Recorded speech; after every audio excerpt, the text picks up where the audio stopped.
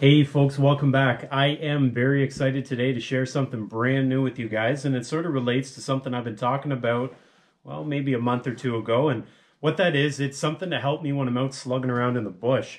Now, before I get any further here, you guys have probably seen, if you've been around the channel before, I'm often out in the bush and I'm usually pretty far from any given trail, and I'm cutting wood or dragging wood or trying to drag wood or get it up to a trail so I can hook up to it with my tractor. Now, what I've got to show you today is going to help me get that material, whether it's a big tree or section of log or who knows what, up to an area where I finally can hook my tractor to it and drag it out to wherever I'm going to use it. If it's a big log, well, I can drag it out to my sawmill, I can cut it up and do all that sort of thing.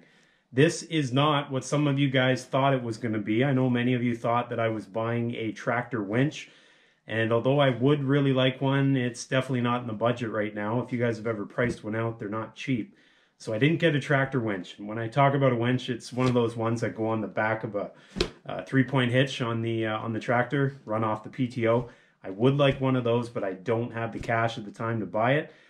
So I went with something else. And this, to me, I think is going to be equally as valuable because it's very, very versatile.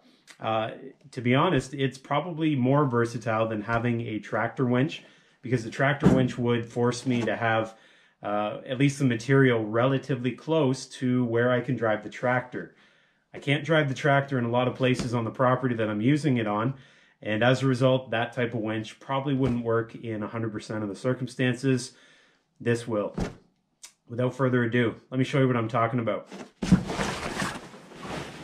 This right here is something that I put a lot of time and effort into researching. This right here is something I finally greased my wallet just enough to open it up to buy.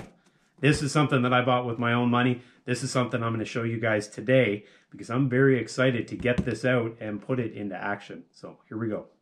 So if you guys don't already know what a Lewis winch is, basically it is a winch system that works with a chainsaw. Now, as you guys know, I do not have hydro everywhere, especially where I'm out working in the bush, but I do tend to have gasoline that I can put in my chainsaw, and I do tend to have this chainsaw with me most places. This is the power head that's going to run this winch. Now, I just started pulling out these staples here, and the reason I did that is I want to have a look inside, and before we go any further, this is my first look at this. With the exception of starting to pry out the staples, so I'm going to be equally as excited as you guys, at least I hope you're excited, to sort of see what this Lewis winch is all about. I've never seen one in person, I've only seen it on the internet, so this is my first look here. And if we have a look here, first things first, you guys see that up there? First things first, we got our owner's manual, not too big, so that's no problem. Haul out our wrapping. You guys want to see how it's wrapped? You see in there? Nothing too fancy. Got some hardware. More hardware. Oh, there's the brake element. I remember seeing that in some of the videos. And I'm going to have to put this down to get out the actual winch itself. And holy smokes, I can tell you, that is solid. Okay, we'll take the plastic off in a minute. There's just something else in here I want to get out. And here we go. Looks like the winch cable. Okay, here should be the winch cable. So, this is what you're getting.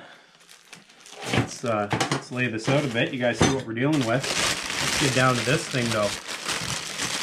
This is the actual thing that you're spending the moolah on. Bag off here. Oof, that's a solid unit right there. Look at that, almost matches my chainsaw. That is the Lewis winch. This is what I'm looking forward to. This is what I'm going to be putting the cable on, and this is what I'm going to be powering it with. So I have not seen one of these in person before, and if we just sort of have a look here, the first thing I can tell you, this has some weight to it. This is solid. Like, look at the steel on there, hey? That's pretty good.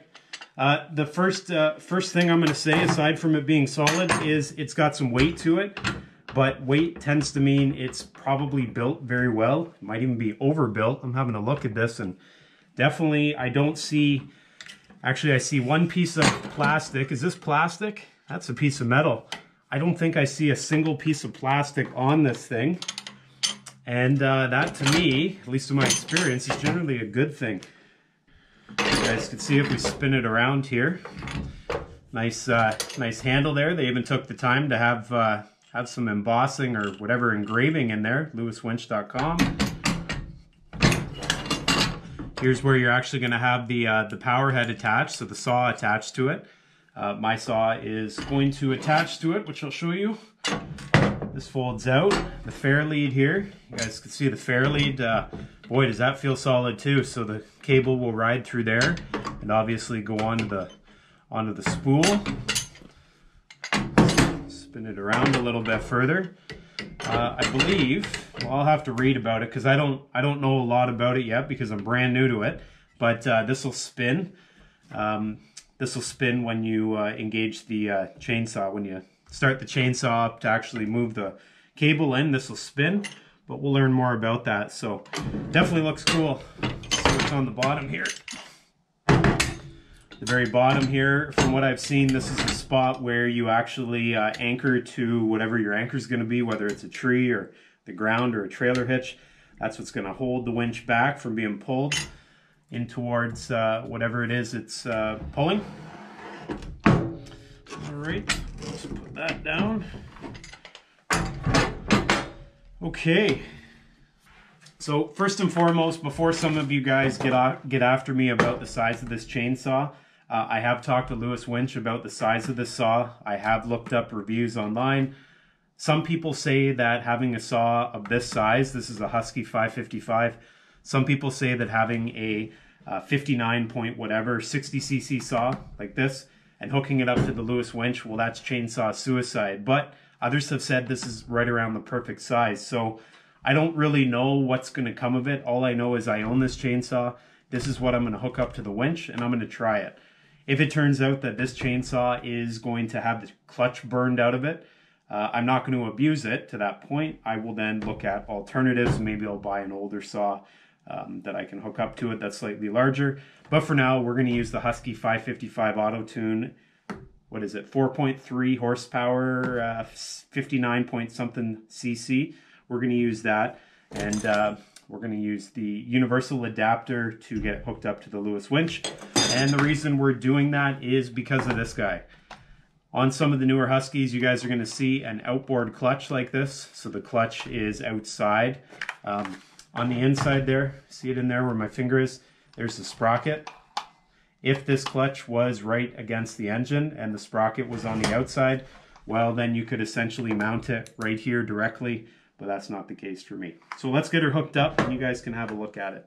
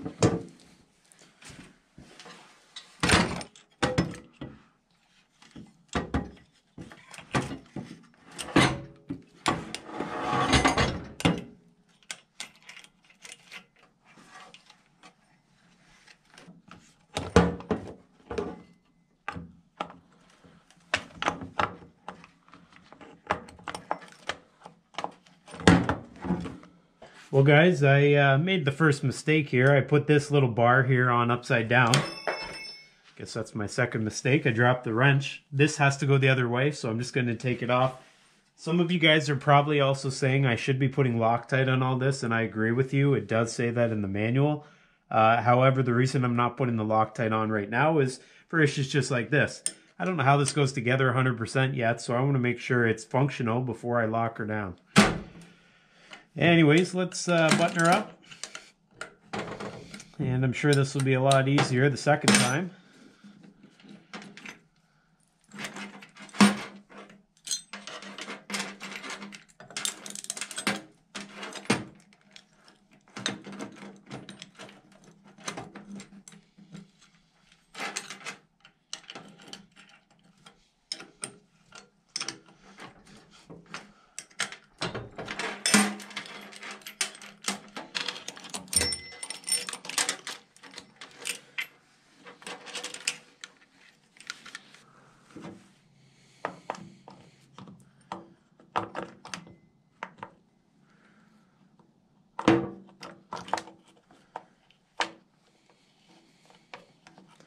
So guys, I just took a little break here, but I'm now back.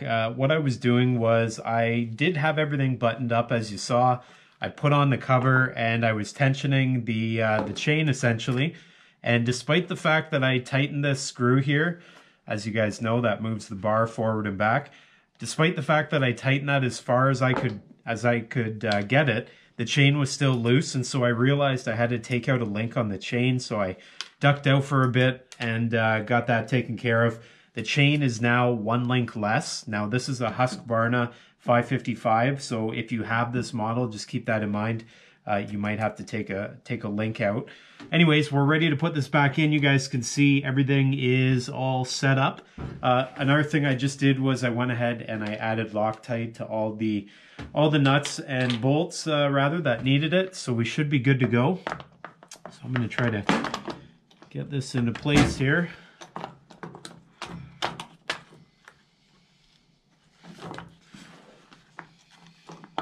And what I'm basically doing, see that particular I don't even know what you call it, the piece that goes into that hole there to tension the chain, basically moves that bar forward and back. The big thing is I got to get that lined up with that hole. So as I'm positioning this, I'm trying to see where that'll land. There we go. And I'll just get the screws started here.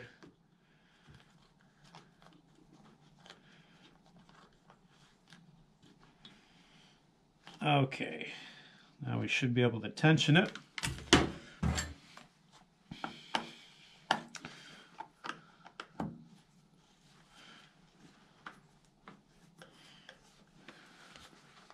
Hard to do this way. I got to come around the side here.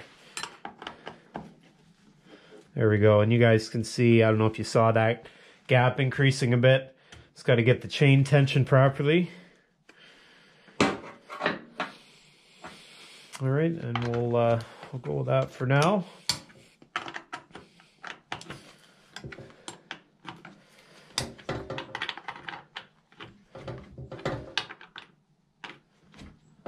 Okay, that is that. I think we are all set. I'm gonna start this thing up, and we're gonna run it without the winch cable on to start, just so you guys can see it in operation. So here we go.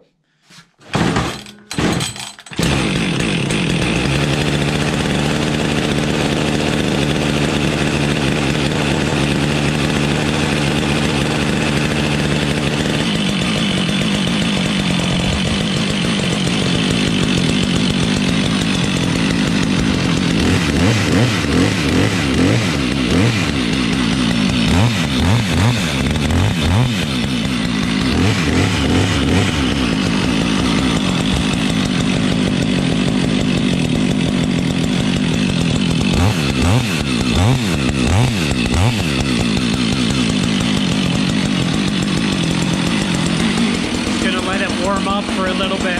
As you can tell, it's cold out.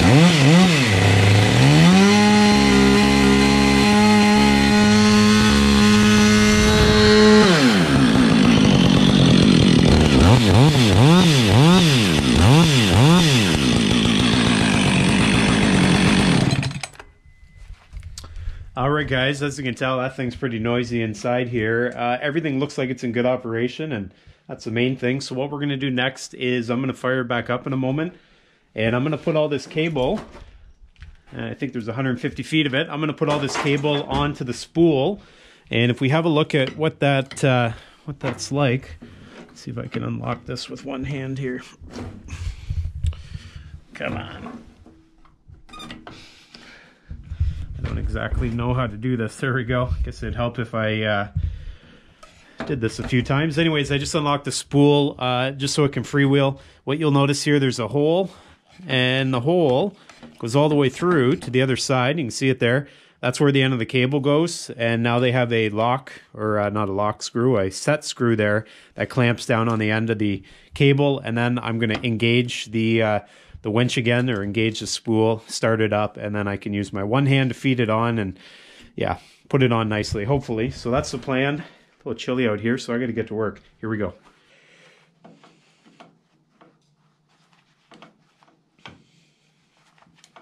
I almost forgot to put the end of the cable through here, through the fair lead, and, well, if I would have rolled this all the way up on the spool, I wouldn't have been able to get it through after, and then I would have had to undo it all and do it all again. So don't make that mistake. Let's try this again. There we go. Now we're on it.